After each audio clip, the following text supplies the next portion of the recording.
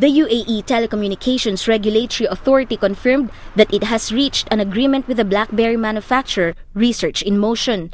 Although details of the deal have not been revealed, the TRA confirmed that the services are now compliant with its security needs. I'm very happy that at least Blackberry and the RIM guys have actually looked at this and they appreciate the Middle East. That's the most important thing, because it's normally, let's keep it in the US, let's keep it in Canada. I'm happy of the fact that they're actually letting it happen from over here. You know, security issues are big issues for governments.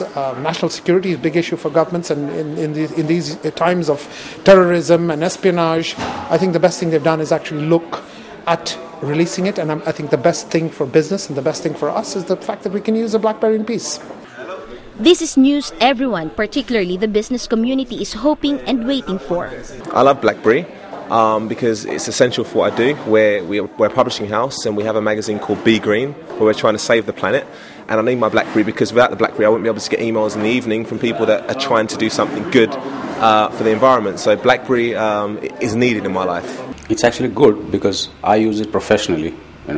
80% of the work that I do, I'm mostly out of the field. It helps me to stay in touch with office. That is what matters to me.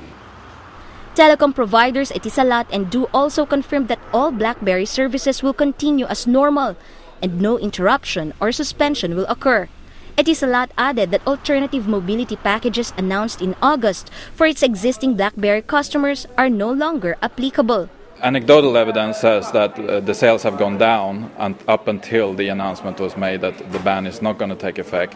So I would assume, yes, with new devices coming in, some exciting new features, yes, I would assume sales will pick up again.